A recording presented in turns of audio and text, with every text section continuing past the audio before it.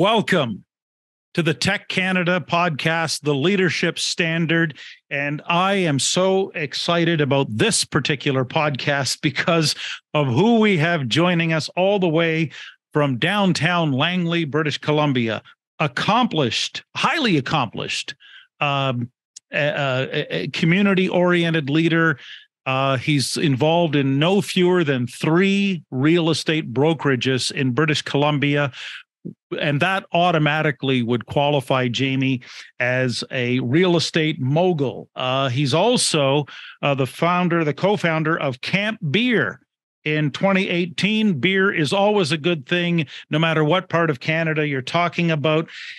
Jamie also was recognized one time as the top 1% of Royal Lepage agents nationwide. I could go on and on and on with his credentials, but more than anything, great guy, fantastic entrepreneur, visionary. Jamie, welcome to the Leadership Standard. Thanks for having me, Gair. Happy to be here. Yeah, Jamie Schreder and I crossed paths. Full disclosure, we crossed paths, I think in person, it was back in November, if I'm not mistaken. And you hosted a real estate conference with over 200 delegates.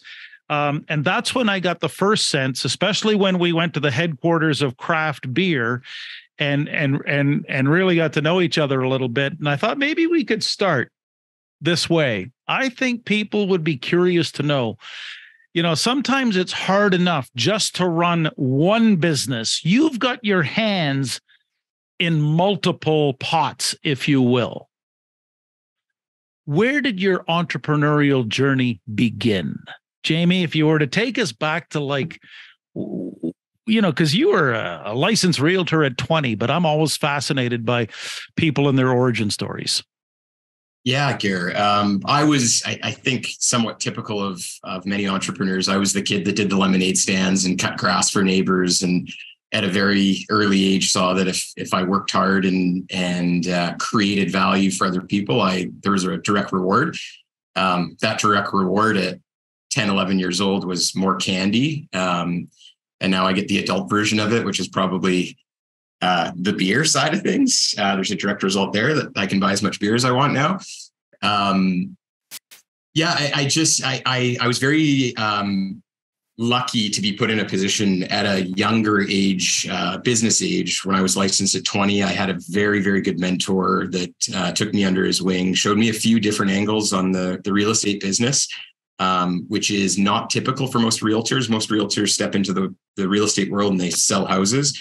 I had an education in commercial real estate, and then my mentor had a number of businesses in the mortgage industry, property management, commercial real estate, residential real estate. So I got to see everything. And then from there, it was just that innate desire to build, to create, and to do far too many things. And we're continuing to do that now. I'm going to bring you back, though, to what was the specific magic moment? You're a little kid. Was it the lemonade stand? What was it exactly where you got money for doing your thing that you actually kind of loved? Like, can you recall the moment? If one moment, Jamie, where the spark ignited and lit the torch? Yeah. I can't remember maybe the 10, 11-year-old Jamie version of this, but I had a job on my 15th birthday. That was my first day of work, which legally is when you're allowed to work in BC. And I worked at a fish and chip restaurant and in the back kitchen. It wasn't a glorious job by any stretch of the imagination, but I worked with a few of my buddies there, and we all saved money. And then I bought my first car when I turned 16. And it was, I think, a continuation of that 11, 12-year-old Jamie. The 15, 16-year-old Jamie saw that if you work hard, if you do the right things, you have freedom to make decisions. And at that age, it's not an altruistic view of the world and you're trying to make the world a better place. You're trying to impress girls and have enough spending money to do fun things, which... Two vitally important questions. What was the car, the make and model of the car, and what was on the playlist? Yeah. So it was a 1985. So the car was older than I was. 1985 Chevy S10 Blazer that was lowered with an eagle on the side. I had two subwoofers in the back. We took the muffler off it so it was nice and loud. And so I was the coolest kid, as you could imagine, driving that thing. And on the playlist, I was into the kind of the 90s rap at that stage of my life. Yeah. Well, and we could probably talk at length about that, but when you think back to those early days, the 11-year-old, the 15-year-old, how much of those early formative experiences shaped the way you think now? Yeah, a tremendous amount. And it's kind of a unique situation. So my wife actually teaches high school. And I just told the story about sort of successful little entrepreneurial Jamie, but that wasn't the full picture. I was a C- student. I did enough to get by in high school and just barely tracked through until I was about 17 or 18 and realized that I couldn't just sort of skip through school, and that there was a direct result of doing well in school and being successful in life. So that shifted significantly for me as I got to the latter years in high school. And I don't know if I dodged your question there, Gair. No, I'm just like I say, I'm always fascinated by when I meet someone like yourself, Jamie. What strikes me, and it really hit me when we were together in person, is that somehow we see people all the time in business who get beat up, who get skeptical, cynical, jaded. You still bring youthful enthusiasm to the game every day. What's the secret to that, and how much of that do you attribute to your upbringing and youthful Jamie? Gotcha. Yeah. I think it's appreciating the journey throughout, like being an entrepreneur. And I would imagine most of the listeners that are listening to this are in the situation that you can reach certain levels of success, but if you don't appreciate the process to getting there, the journey of getting there, and the people that are alongside you as you're going throughout it, you're not going to be a very happy person, regardless of what it looks like from the outside. I've been just absolutely privileged to have good people around me, good mentors, good people to work with, good partners in business, that I enjoy the process. So win or lose, and obviously the target is win in the business situations that we have. We enjoy the process, and I think that keeps me optimistic day to day, that I can get through the storms a little bit better because I know that I've got a good process and the inputs are correct. Any entrepreneurial journey, as you well know, is marked by different setbacks, obstacles that somehow you've got to turn into opportunity. Can you relate a specific story, not generalities, but a specific story where you think back, Jamie, because I think the people watching and listening would want to just love to hear, how did you turn, quote unquote, business lemons into lemonade? Yeah. Would be a good specific. Here's a good one, actually. COVID, the lockdown that we had March of 2020. So we had roughly 300 realtors under our banner, or just shy of that at the time. And when the world closed, we had a lot of pressure on us as a brokerage. Real estate wasn't being sold. Our business model relies a lot on the monthly income we make from our realtors, the deals they do, and then just the constant income that they pay to be a part of our brand. We had pressure to relieve fees, to relax fees or waive them. And we did a lot of stuff with that for our agents to help them out. We hold a little bit of real estate as well. So we had a number of tenants that were coming to us and saying, we're not paying our rent. I had mortgage holders on our real estate that were not waiving mortgage payments. So it was a very stressful time, to say the least. We had our first daughter, our first child during that period of time, May of 2020. She was born. She was in the NICU. She's fine, but it was an up and down time. So one of the things we did with our realtors, as an example, was we're not going to stay at home. We're not going to do nothing. We get that we cannot sell real estate, or it's very difficult to sell real estate at that time. So what we ended up doing was we were doing Zoom calls with them every day. And The initial focus was business development, self-development, leadership. We did a bit of internal speaking of myself and a bit of our leadership group. And then we hit a point where we had done too many. Like, we were doing them every day for a month, and we were getting kind of tired of listening to people talk about business and real estate and lead generation and all that kind of stuff. So we tapped a few of our agents on the shoulder that were really good at something outside of real estate, like photography or fitness or all these different things. And our agents were tuning in every day. Most operators in our category, brokerages, just kind of shelled up and said, we can't sell anything. Let's do nothing and not communicate with our agents. We were on video with them every day. It brought our group together. We're a much tighter knit group of 300 people than we were going into COVID. And I think that was a direct result of leaning in on what was available to us during a hard time.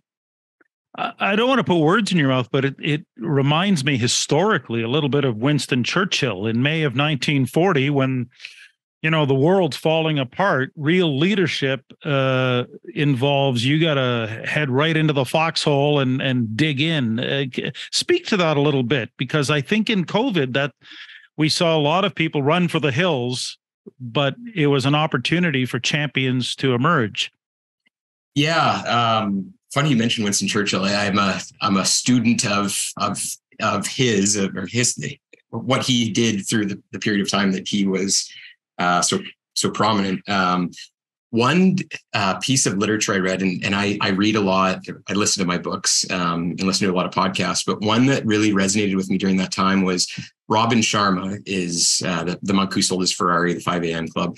He sent an email out. It was called I might get this wrong, the War Measures Act or something to that effect, that when things really, really suck, here are the things that separate the good from the bad. And here are the things that you need to do. And it was a list of, 10 or 15 things. And I had that printed and sitting on my desk at home. And I went through that every morning, that things are bad and things could get worse, but we are where we are. And all we can control is the input. All we can do is control our day, how we influence ourselves and the people around us to be better people. And external factors will always be there. But as long as we are doing the right things individually and collectively as a group working towards a common goal, we'll be fine. That's a great segue. Leaders are readers. The more you learn, the more you earn. What you mentioned, Robin Sharma, I know you're a big fan of Jocko Willink and extreme ownership. What would be some of the other 3, 4, or 5, authors, thought leaders that have really helped shape your entrepreneurial thinking and journey? Yeah.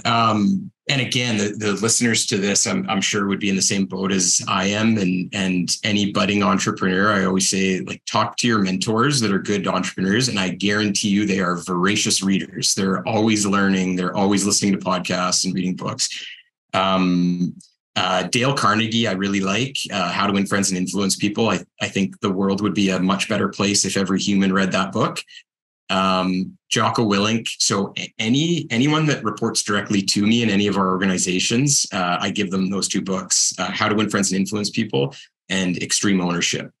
And the reason for that, I love the books. I love the messaging behind the books. And I think that if you're working in a cohesive team, if you're speaking the same language or having the same understanding that this is the methodology of how we operate, it helps everyone row the boat in the same direction. The Richest Man in Babylon, I really like. The Alchemist was a good book. I've got a library full, Gair, and as a younger man, I'd read 1 or 2 a month. Now I'm usually listening to podcasts. It's harder with screaming children and screaming realtors in the background to get through a book at good pace. You've got a beautiful wife, 2 wonderful, adorable daughters, 300 realtors. You got a beer company. I'm thinking, besides real estate mogul and entrepreneur, you have developed some world-class ability in terms of work-life balance. How do you do it? Yeah. And I think I'm a pretty humble guy, Gair, but this is the thing that I'm the most proud of is the the amount of hours I spend on business versus at home. And this was my lovely wife that kind of kicked me in the butt to be better at this. When her and I first got together, and she'll get mad at me if I get this wrong, 11 or 12 years ago, so high school teacher, she gets the summers off. We had just really started getting together, and she called me like 2 days into her summer break and said, "What are we doing today?" And I like, "Alex, it's Tuesday at 11 o'clock. Like, I'm at work. What do you mean? What are we doing today?" But her expectation was I was taking the summers off with her, which I now thankfully do. And I love work. I love working at a high clip. I like working at a fast pace. But now my days are very, very intentionally. I'm at my desk at 8:30. I go to the gym at 3:30. I pick my daughter up from daycare at 4:30, and my phone is off at 5. I rarely work a weekend, and it's all things. If you're intentional about it, it's far easier to do. And I've been very intentional about it. And my team around me respect that, and I respect that with them as well. That it's fantastic to be successful at work, but I would rather you be more successful at home. And if that life at home looks really good, your life at work is probably going to look really good as well, within reason. And there's no such thing as work-life balance, but the fight to get there is important, I think. And I didn't even bring up your numerous community projects and groups that you're involved with, let alone your hockey team. Now, tell us the story of the hockey team. I think a lot of people, they already know you're a busy guy and a successful guy, but you added hockey to the portfolio. Yeah. So it actually, the sort of rubber stamp is going on as you and I are talking. So the deal is done, but we're waiting on our final legal approval, which is happening this morning. It's sort of a rubber stamp. BC Hockey League franchise, junior A level. And this is very similar to the other businesses we're in. The beer story is almost identical to the hockey story, that very fortuitous, having an interaction with a future potential partner that has the same passion, same vision, same values as I do. It's just so cool, Gair. I don't know if I need to explain why I'm getting into hockey. Like, I think the non-hockey people would be fascinated. When you think of the thousands and thousands and soon to be millions of listeners and viewers of the Tech Canada podcast, surely there's someone out there who's curious to know what's the magic.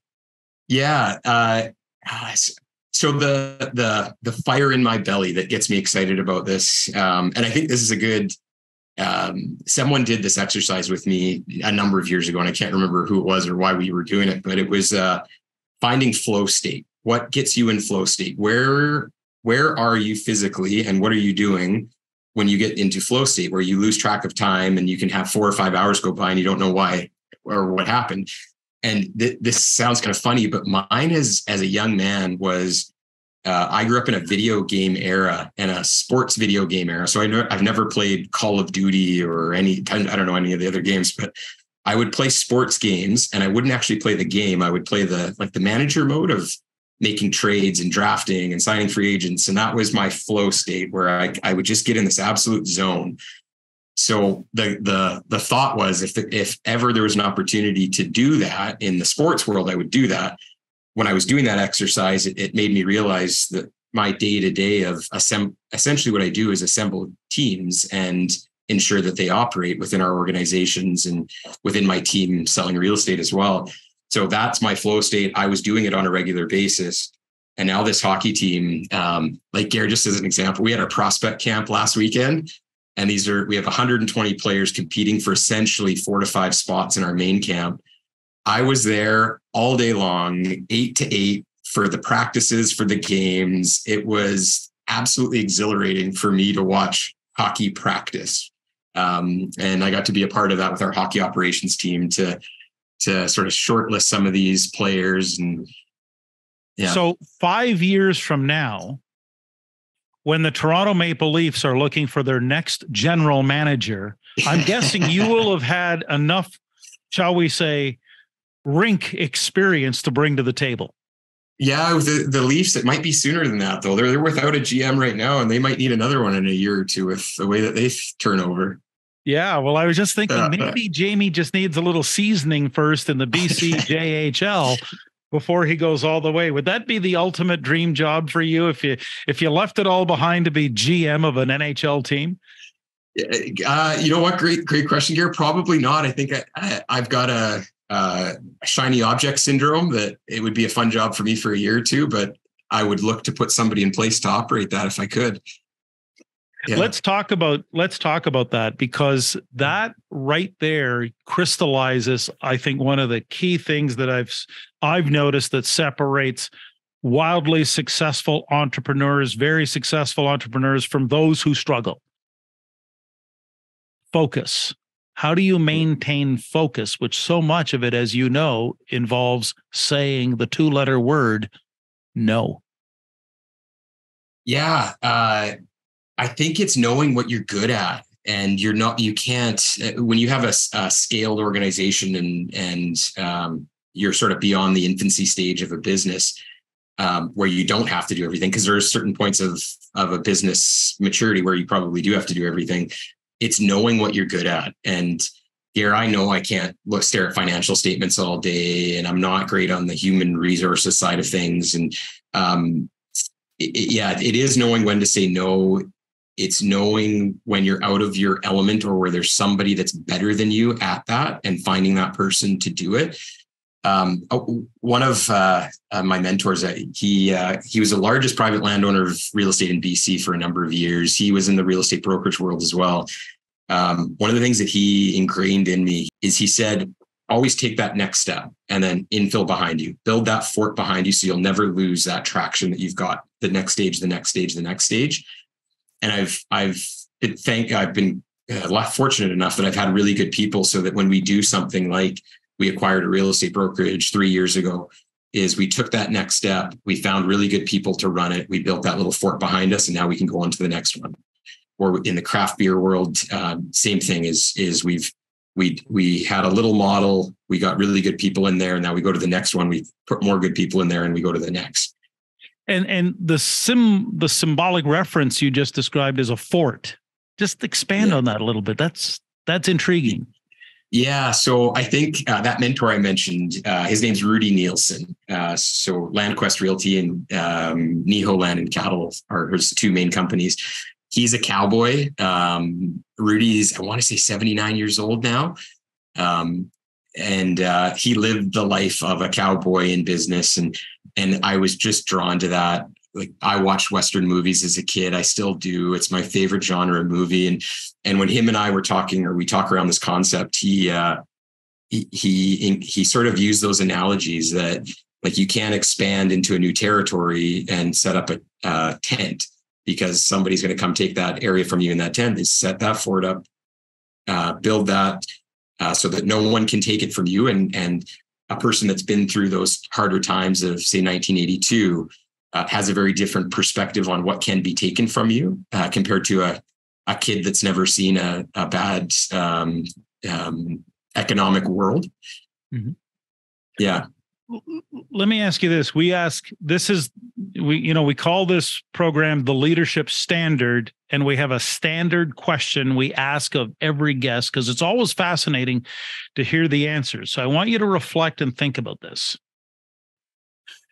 When you think of all of Jamie Schreder's personal life experiences, especially in the business world, but also in life in general, how would you define leadership?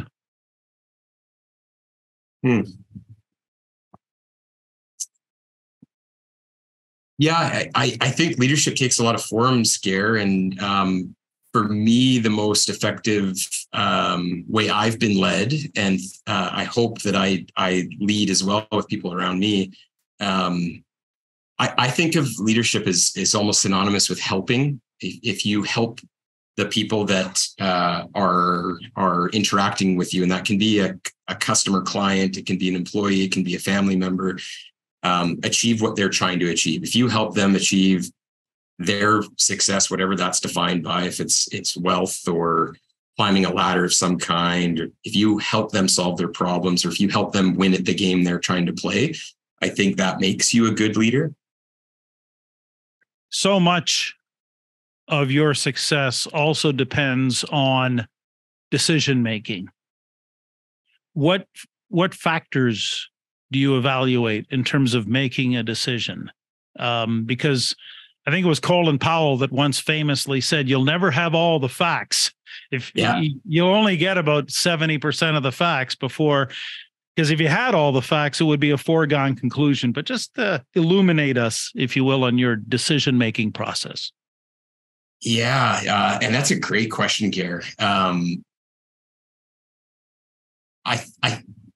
Again, just personality wise, I've never had a struggle with making quick decisions. And I think that's just in the nature of the business, that we have to be decisive. We have to make quick decisions and move on to the next problem.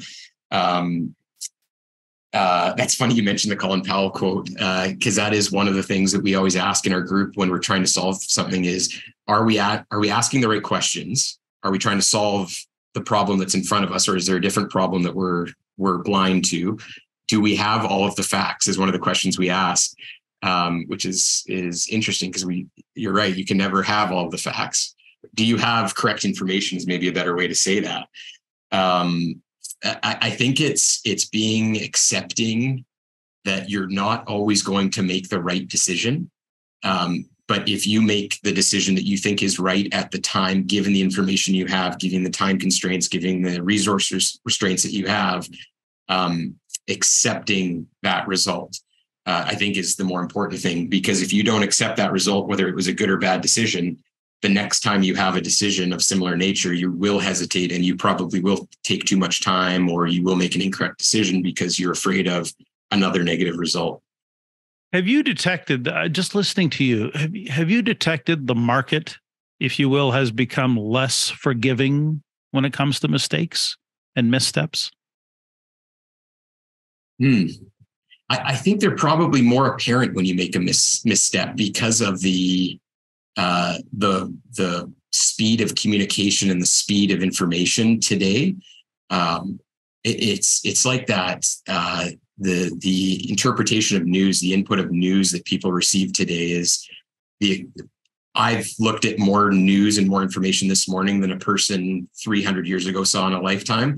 I think the frequency of bad news and mistakes is probably not at a higher rate. I think it's just communicated and broadcast and observed by more people.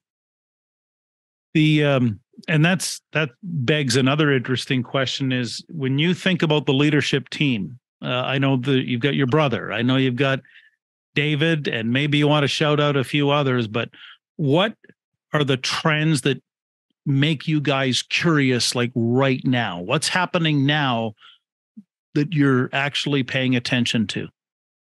Yeah. And those guys you mentioned, so my brother and David Smith are my partners in the brokerage world. They would be better guys to ask this question, and this might surprise. So out of all of the business partners I have, I'm the youngest, but they kind of joke with me about my nature of being more traditional, and there's trends and there's technology and there's new ways of doing business, and absolutely innovate. We have to, but I am usually the opposing voice to that in our strategy sessions, that if there's a way of doing business and there's a proven way of doing it, I agree with tweaks and modifications, but I am rarely the one that says, let's flip this thing upside down. And I don't know why that is, or if it's going to work, but so far it has. And our sort of tagline with our real estate brokerages is, our real estate brokerage, the Wolstencroft brand, is, how old is it now? 108 years old. And we're a very young leadership group. So our sort of tagline there is a story of history and, a story of tradition and innovation. So we want to keep doing things the way we've done them. We're willing to tweak, but I'm usually the opposing voice to that. Which begs another interesting question. I saw this on YouTube a few years ago. Can't remember exactly when, but I never forgot Jeff Bezos. Jeff was asked the question about just like what we talked about. And he said at the time, he's more interested in what's not going to change. So in this rapidly changing world, which will only accelerate year over year over year, Bezos was saying, well, here's what's not going to change. Customers will always want lower prices. They'll want more selection and faster delivery on the products and services. Like, that's not going to change. And when you think about it, that has, to a large degree, shaped at a very strategic uber clarity level what Amazon became. Okay. Yeah. Now I'm curious, from your experience, what have you learned, Jamie, about the things in business that will never change? Yeah, those are all great points too, Gair, or great comments from the quote from Bezos. One that we talk about a lot on the beer side of things. So I'll do a little shameless plug for the brewery on this one. We're a 4-year-old brewery, 3 years old. We were closed for COVID and had to shift our business model incredibly. But we won 3 separate awards for best tasting room in the province last year. So that's 180 plus breweries in the province. And one of the things we talk about a lot in that conversation is people aren't here to drink beer. They're here for an experience. They need a memorable experience. And if the beer is good, absolutely it has to be. But people are not going to tell their friends that the beer was good here. They're going to tell people how our server interacted with them, that they remembered their first name, that they visited on the 3rd time and they asked what their kid was doing that day, or the little things that they do. So people look for, in any case, whether they're buying a product, a service, an experience of some kind. And with a service, you can deliver that while the sale is going on, which is very relevant to the real estate industry. But when we're selling a product such as beer in a tasting room, there's an experience that's going on while those people are experiencing your product. And I don't think that will ever change. And in the world that we're kind of going towards with AI and the amount of technology that's involved, I think it will be desired far, far more than it is now from any consumer of any product or service. That's interesting, which makes me think of, if I look at real estate as an industry and I look at beer as an industry, those are both, like, they fall into the category of overcrowded, highly competitive markets. I'd love to hear, and I'm sure our listeners and viewers would love to hear your insights, personal insights on, well, how do you compete and stand out in overcrowded, over-competitive markets? Yeah, we don't pay too much attention to our competitors, and that might be a poor answer, Gair, but we do what we think is right and what we think our consumers want. And we pay a lot more attention to our consumers than we do our competitors. In both cases, the beer world and the real estate world, I'm a consumer of our product. And before I got into those businesses, I was a consumer. As a brokerage model, my consumers are our realtors. I am a realtor. I was a realtor. I know what the day-to-day looks like for a realtor. I know where the pinch points are. I know where life sucks as a realtor and what you want to be better. So we talk to our realtors a lot because they're our consumers. And then on the beer side, it was the same thing. Before we got into the beer world, we were craft beer tourists and we loved experiencing different establishments in different geographies. And we learned from those experiences. And to this day, like, the craft beer world, Gair, there's a lot of turnover, and there's about to be a lot more turnover of the small craft breweries they're wonderful people. They were good beer people, but it's a hard business to make money in, and until you get to a certain scale. We don't pay much attention to them. We put our heads down. We do what we think is right for our consumers, and we try to deliver them incredible experiences. They say there's no better teacher than failure. What's something you actually failed at? And what did you learn? Yeah. Oh, I fail all the time. It's I couldn't get my 3-year-old dressed this morning. I don't know if that's a failure big enough to talk about on a podcast as prestigious as this one. Yeah, and I think this ties it. The question that you hear a lot on podcasts is if you could change something or if you could go back the thing I always think about when that question comes up is, and you hear it quite often when people say I wouldn't change anything, the failures are the best. They're at the time, it sucks, absolutely sucks, and be miserable about it for 24 hours and then figure out why it happened and how you can improve upon it. The one that really sticks with me that I this is going to sound kind of funny, but I made a $3 million mistake. We bought a building. There was a significant renovation that needed to be involved in it. And this is 100% on me and my fault. And we picked the wrong general contractor. I wasn't paying enough attention. It was a time in the market where I was just too busy. And it was a $3 million mistake making that decision to use that contractor. I learned a tremendous amount about permitting and structural engineering and dealing with trades and architects and engineers that I would have not had any clue about if I picked the right people. Now I want to say I'm an expert in that process, and I could be a general contractor after that because it stretched out for 3 years and it was $3 million. But again, I learned a tremendous amount, and that $3 million was the most expensive mistake and probably the best one I have made. Is that a $3 million tuition? Yeah, I would have.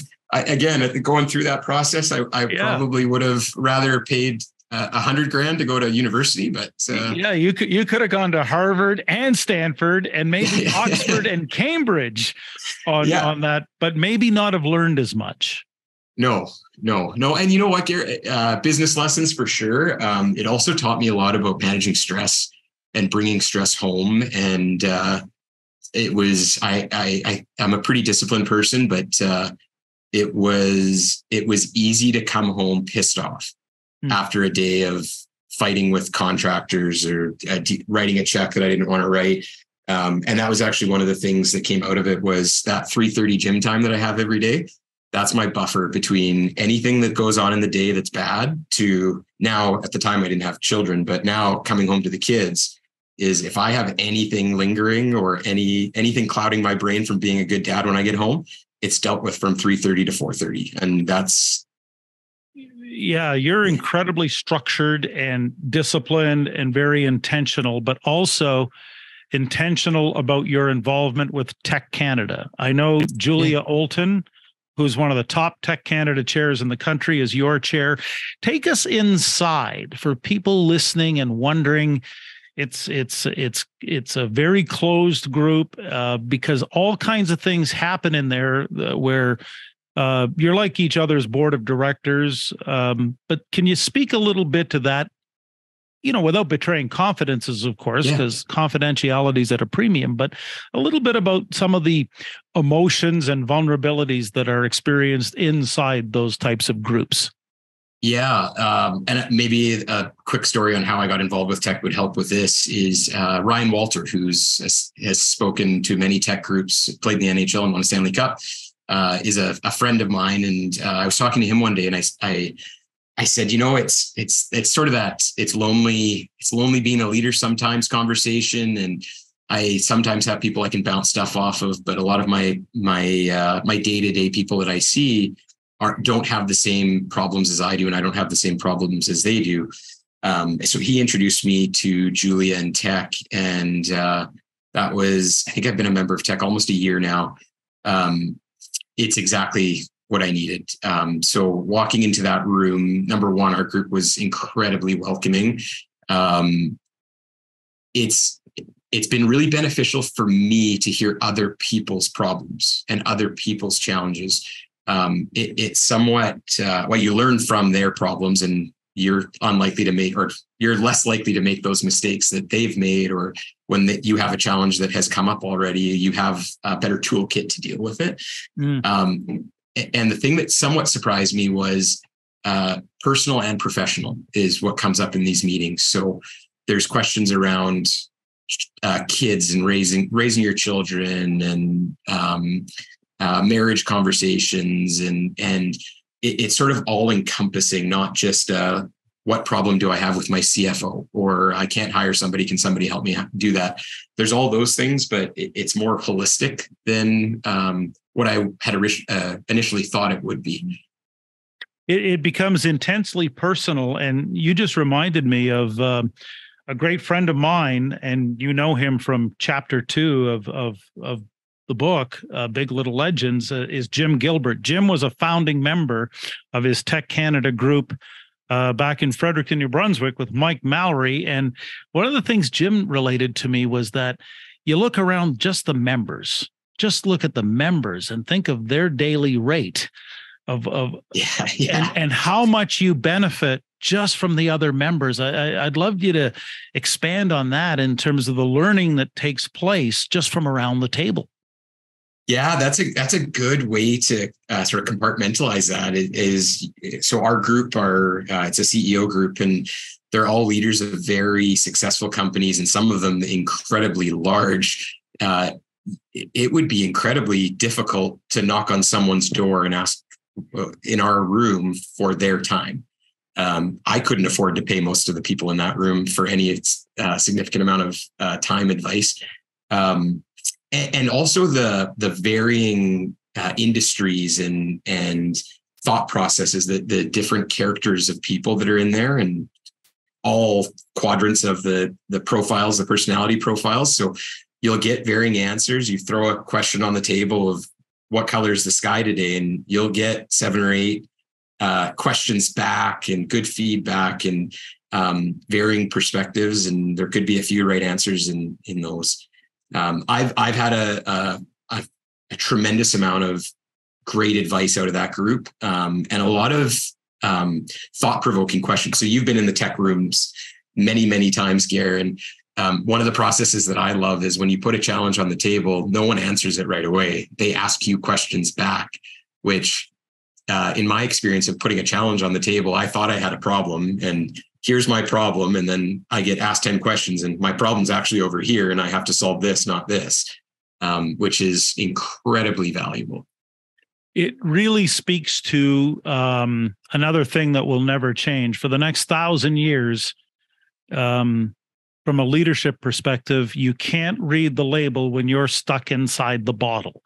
And so what I hear with your peer advisory group, with fellow CEOs, those dynamics create a situation where you're not stuck inside the real estate world, the beer world. You see it, thanks to your colleagues, from multiple perspectives. Exactly right. Yeah. Is there any way? So that leads to, is there any, now let's talk about what is the value of clear perspective? How much of a premium do you put on that? Yeah, it's funny. I joke with Julia. I won't give you the specific example, but it was, I want to say 2 months ago, we had a significant hire. And I had what I thought, again, I thought my question was here. So I asked that question over here with my challenge, and then the group answered it way over here and gave me some advice on how to do the hire. And it saved me $100,000, in annual salary, right up front. So I joked with Julia that I guess I have to be a member of tech for a lot of years here to pay back that value. That's fantastic. Let's because perspective. That's what I keep hearing in my experiences with groups like Tech Canada is you need to be able to see it from well outside and from high above to make those mission critical decisions. I think that's what they call them now. But let's go a little more up close and personal. Jamie Schreder. You could have a one-on-one dinner date with anyone, dead or alive. Who would you dine with? So, Gair, I cheated. We asked your wonderful staff, your tech podcast staff, if there was any questions that I needed a heads up on, because I like to be prepared. And they said there was none, but I listened to 2 of your podcasts this morning, and I got ahead of this. So, and you mentioned Winston Churchill earlier. Winston Churchill would be the one. Just his decision-making processes and ability to handle stress. and his love of alcohol while he was doing it all, he'd be a heck of a party date. That's a match made in heaven. Jamie and Winston smoking cigars, tipping back a few tumblers of sherry or port or whatever the drink may be. Okay, so let's do it this way. Let's do the thing that's never happened before in the leadership standard. This, as you know, the day we're doing this, as it's being live streamed, is the anniversary of the Calgary Flames 1989 Stanley Cup win. So if there's one pet peeve I have is when the subject of sports comes up, the people who shamelessly flaunt their team allegiances. So, we know that Lanny McDonald scored the goal that gave Calgary the victory at the Montreal Forum over Ryan Walter and the Habs at that time. What are your iconic sports memories that you cherish the most?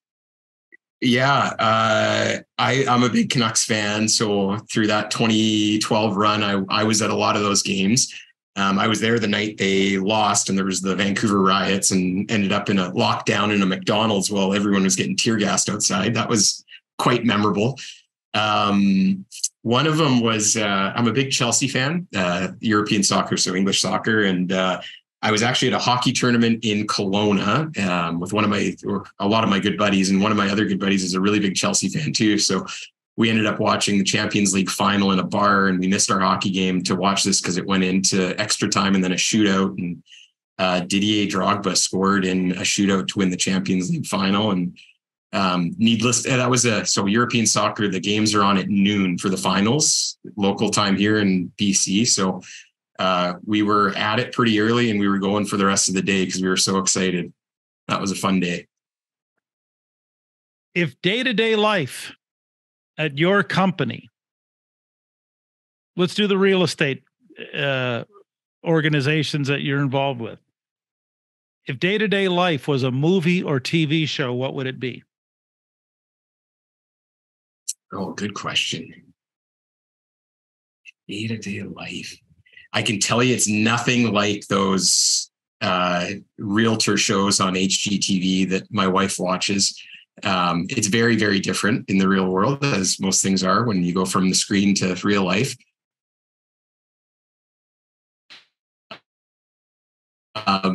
Love and just stage of life with young children and busy business. I don't get to watch much TV, but is Yellowstone, which there's a business component, there's a real estate component, and then there's the fun side of the cowboy world, which I don't get to do that fun cowboy world. Speaking of Yellowstone, everyone now is leaning in very carefully to hear you weigh in. What are your best binge watching recommendations? Yeah, so this is going to be a funny answer. We get through. I haven't watched start to finish like any of the big ones, like the Walking Dead or Breaking Bad, or I think the only one I've gotten through is Yellowstone. And part of the reason for it is, again, stage of life. I rarely get through any binge watching because I'm asleep on the couch at 9 o'clock. What books are you reading right now?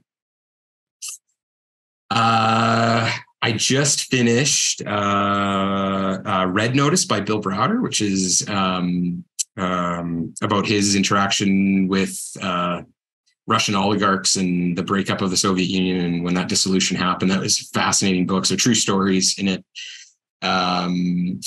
I've got, what do I have teed up? I've got one. I can't remember the name of it now off the top of my head, but it's about the New Zealand All Blacks and their restructuring or their shift in culture that was done a few years ago. I'm blanking on the name of it right now, but I'm really looking forward to that one because it touches on culture and sport. I know there are times when you're in your car and you've got, the playlist cranked up to Keith Urban or Notorious B.I.G., but when you turn the music down, what do you think about the most when you're alone in your car? That's a good question. What do I think about the most when I'm in my car?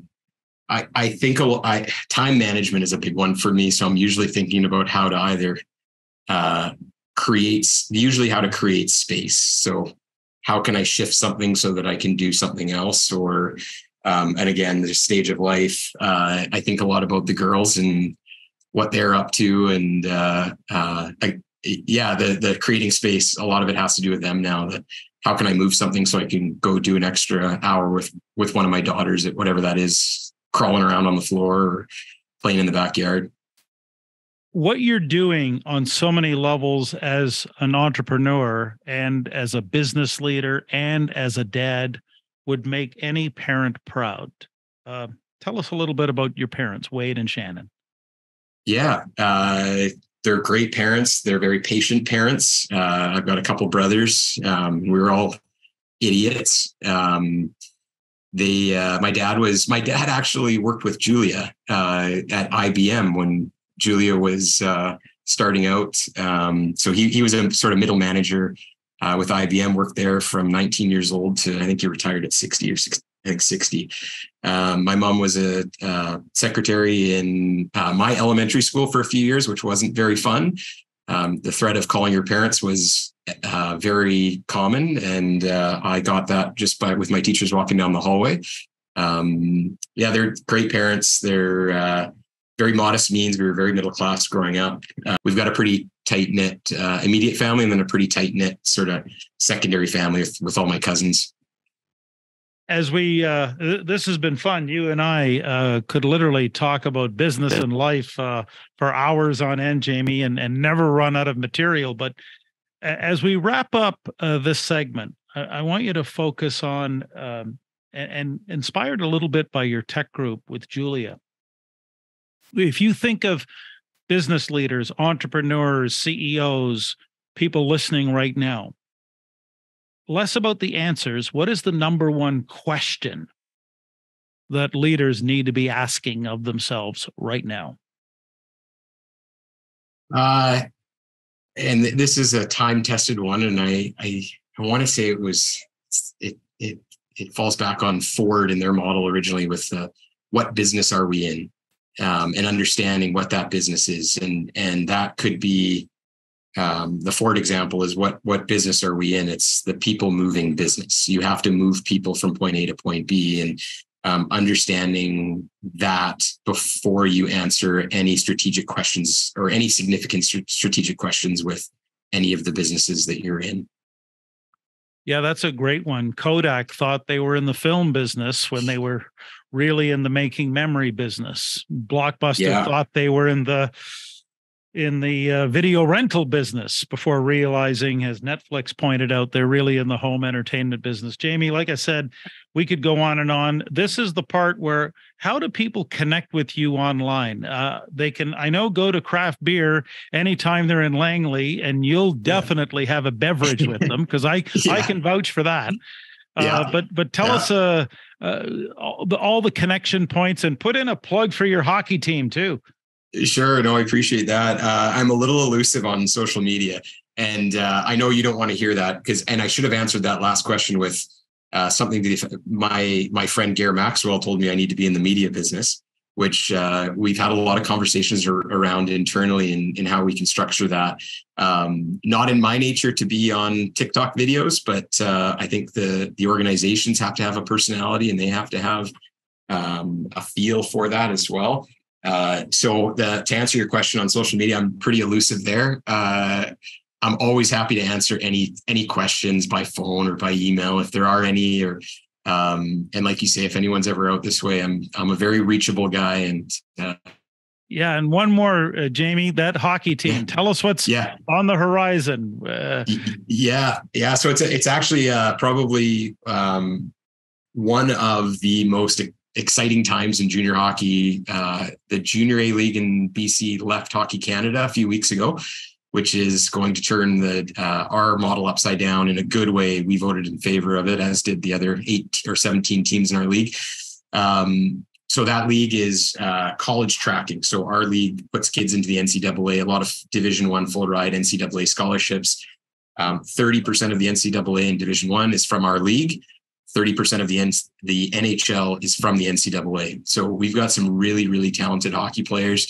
The hockey is thrilling. It's exciting. And what myself and my business partner there are the most excited about, is bringing people together to watch really intelligent, really talented hockey players. And again, the experience side of things. Both him and I have a background in hospitality, and making a very memorable experience for the fans that are going to come to these hockey games is what we're really excited about.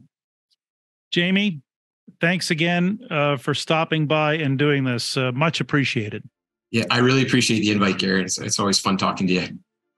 Thanks again. Jamie Schreder joining us from Langley, British Columbia. And if you want to know more about Tech Canada and its world-class leadership programs, check out the website www.tech-canada.com. What was it that Jamie spoke of that made you stop and think? My biggest takeaway was the $3 million tuition to learn all kinds of things that Jamie never would have learned at Harvard, Stanford, Oxford, Cambridge, and a few other universities. But what was yours? Because we're always interested to hear, and we greatly appreciate your feedback. Our direct email is podcast@tech-canada.com. And of course, if you enjoyed the leadership standard in this conversation with Jamie Schreder, feel free, share it with others in your online social networks. Yes, do it. Like, subscribe, share, that we might inspire someone else to grab hold of the clutch and go full throttle in this new frontier. So on behalf of everyone, Lucy making her first appearance behind the scenes, Stephen Christopherson, Alexander, executive producer Mark Johnson, Catronell. This is Gair Maxwell. Thanks again for being part of it here at the Leadership Standard.